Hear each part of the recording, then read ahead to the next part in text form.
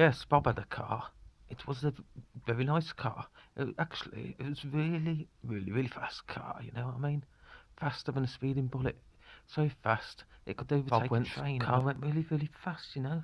Went a bit ooh, a bit ah. When he went round the corner one day, he nearly tipped the bloody thing over. So, Godfrey, what are your thoughts on this? What do you think?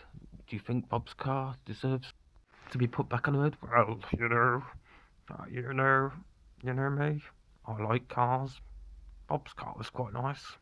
See, the problem with me is, I like Bob's car.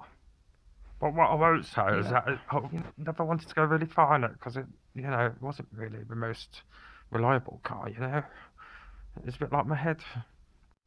By your head. By your head, do you think you mean that your head's really shiny? Because mine's a bit shiny too. And if that's your attitude, you can go to hell. My head's the shiniest in the world, so go away, you ignorant.